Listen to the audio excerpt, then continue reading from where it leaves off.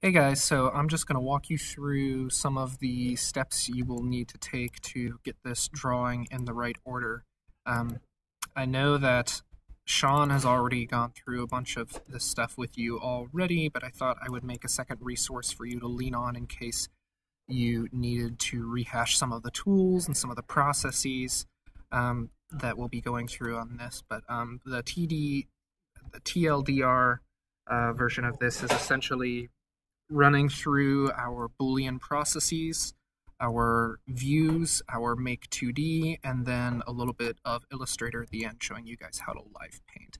So you can skip ahead in the video if you're more interested in the Illustrator stuff and less interested in the Rhino stuff, but I'm going to walk you through some of the quick tools you'll need to get this Illustrator ready.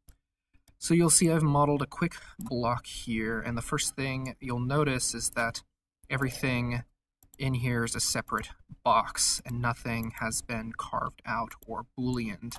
So some of you had this problem in your images where a line would come up to your block and then stop and there wouldn't be this connecting line, and that's because you hadn't correctly Booleaned out the object so far. So I'm going to walk you through how to do this. We'll start with the plaster block, which would be one object. So we can union this whole thing rather than carve it out. So I'm going to type in Boolean union. You'll see up here on the top left, all of my commands will appear up here. And with my objects selected, they have unioned. Now, there's a problem here with this line existing between two planes that are on the same plane here. So a command that's going to fix that is merge all faces. So I'm going to type in merge all faces, enter, and voila, we have a nice clean plaster cube. I can get rid of that for the time being, but I'm actually going to keep it, and it's actually not intersecting anything. So I'm going to scale this just to illustrate a point. What are we at here? 2.5, scale to 3, and now it should be, wow, it's still not intersecting.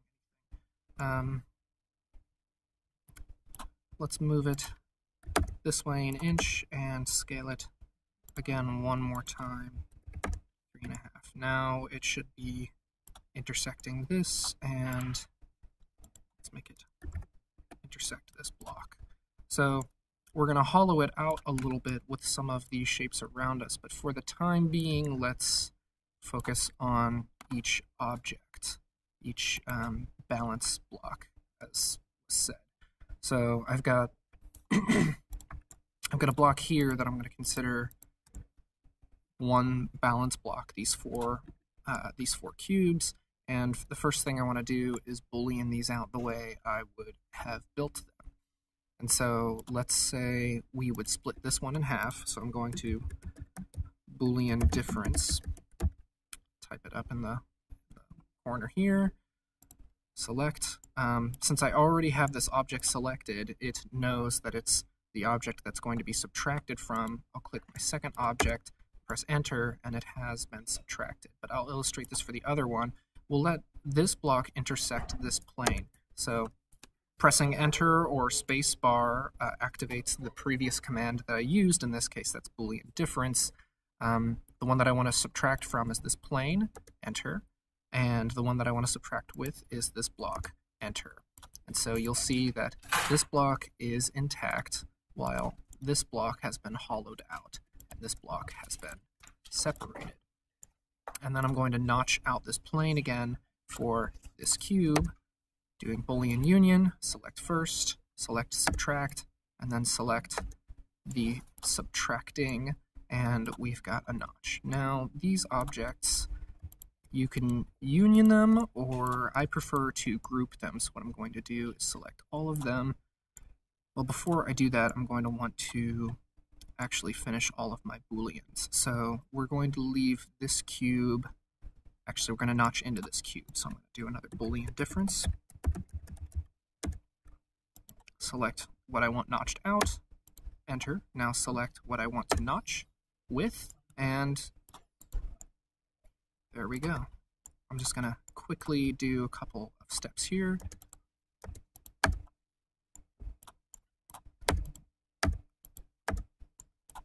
That one's totally notched out. Notched out.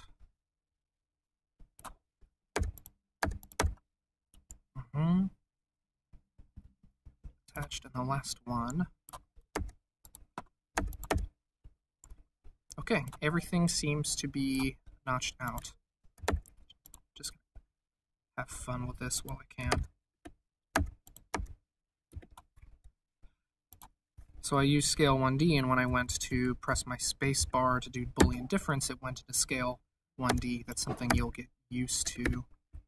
So subtract from, subtract with, and there we go. So I'll pull this out, and you'll notice there's that hollow point.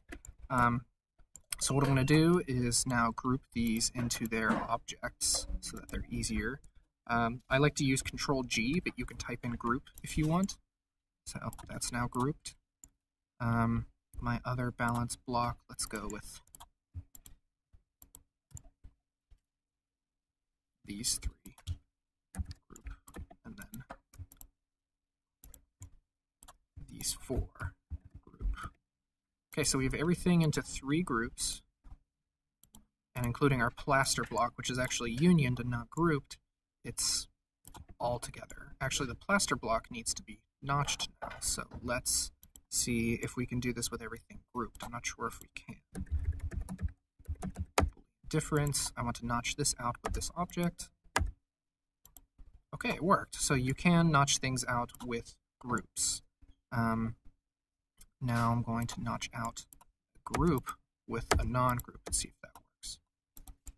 It does. Okay, so there are some easy steps we can take to make some intersections. You'll notice it actually notched it out up here as well because this was a whole object versus a whole object. So you can do some pretty complex work here, and it's been notched out here. So I'm going to run another Boolean difference and cut it out there. Everything should be notched appropriately, and there should be no surface volumes intersecting any other surface volumes without a line designating that difference.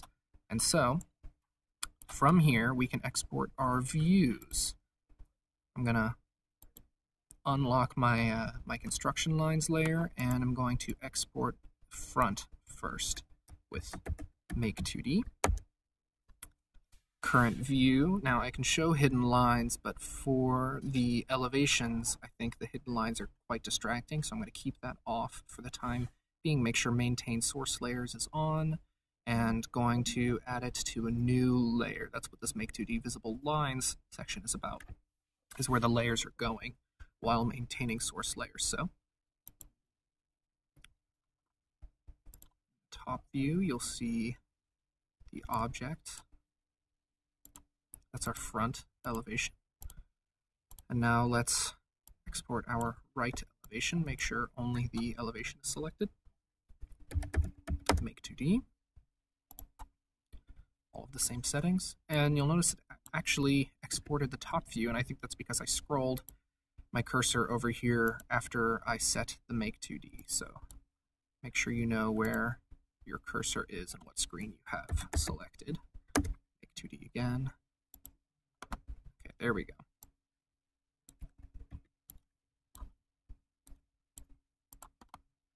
And now let's do our axon. So you all pretty much got this correct.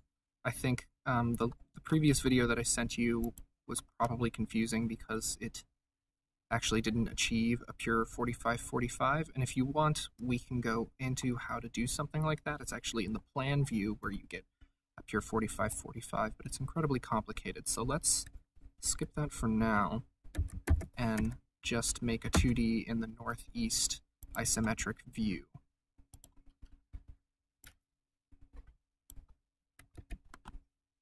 That's nice. And then let's just go with these. I'll export this by selecting our objects. Whatever you want exported, you have to have selected. So I'm selecting the objects, I'm typing in export. You can go up to File and find Export Selected or Export with Origin. When you type in export, it generally means export selected. So export, enter. Let's get this on my desktop. And I'm going to make sure this is an Illustrator file and call this blocks. Enter. Let's try preserve model scale. 1 inch equals 1 1/4 inch, and go with that. Okay, it was successfully written. So now I've opened Illustrator. You can't see my cursor went down and just toggled the Illustrator box open that I already had open. Now I'm going to find that file somewhere in here. Blocks. There it is. Okay, we've opened it, and there's our objects off in space. Okay, so one thing that I don't think was totally covered in the video was how to work your artboard options, which we went over already but might be confusing for some. So your artboard key is over here, your artboard tool, but I use the hotkey, which is Shift-O. For the sake of this, we'll just click that. And any object that is on your artboard, when you drag the artboard, will be moved with that artboard. Any object that's off won't be moved. So what I like to do is make sure everything is locked, and then you can move the artboard independent from that. Now I want to change the size of my artboard to be 11 by 17. And so you can do that up here in your settings if Essentials or Essentials Classic is on. I just have Essentials because I'm running an old version of Illustrator. So I'm going to make this 17 by 11. And it looks like our scale mechanism for exporting these lines didn't work so well. So what I'm going to do is, it looks like this will fit to about, I want this to be 19 divided by 4. 20 divided by 4 would be 5, so it's 4.75, 4.25.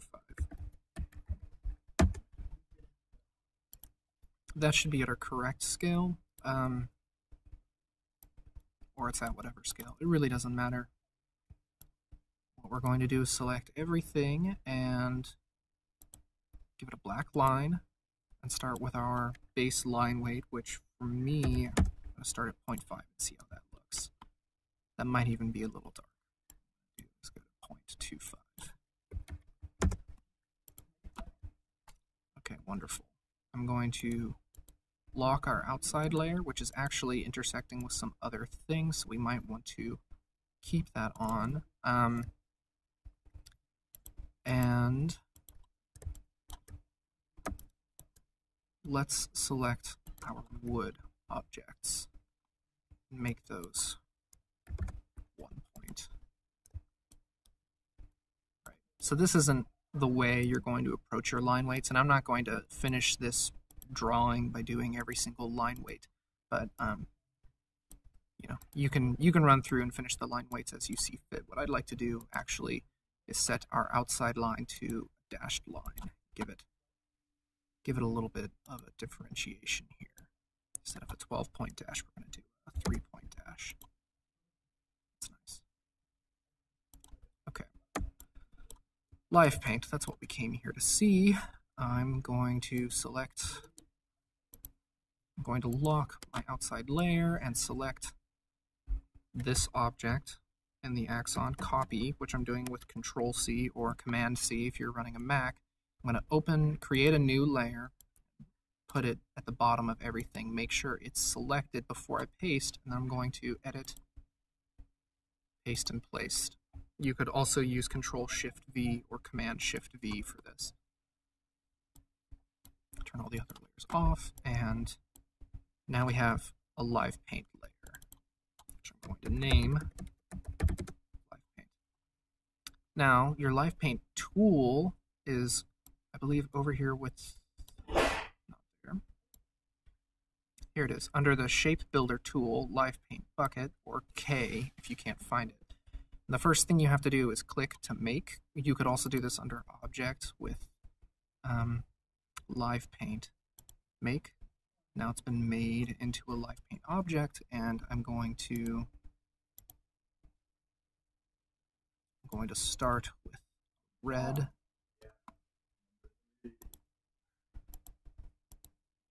And just fill these things in.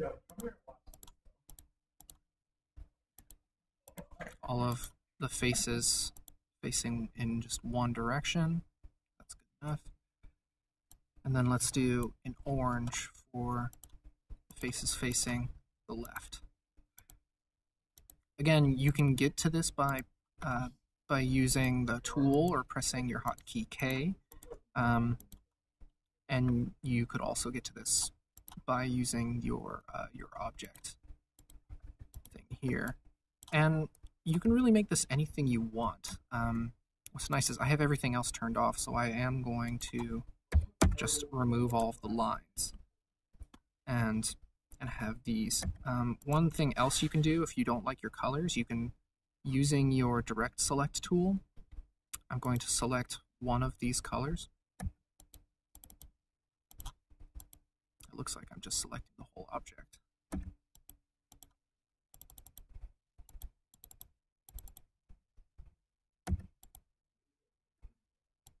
I'm not sure if you can select an individual color. What you may have to do when you do this is to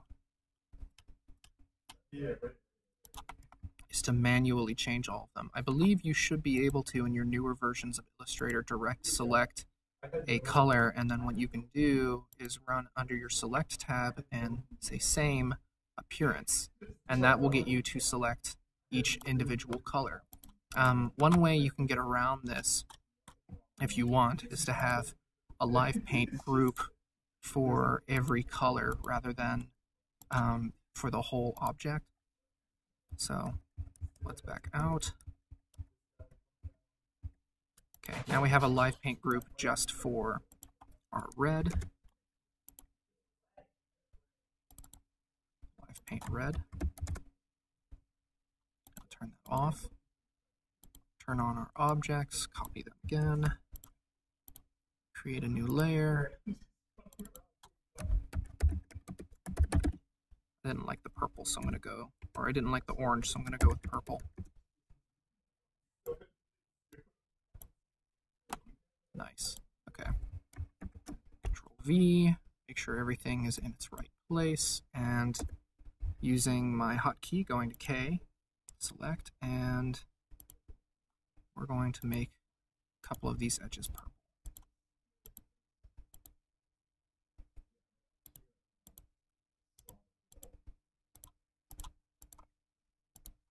A very quick way to do this, and get rid of all of your line weights.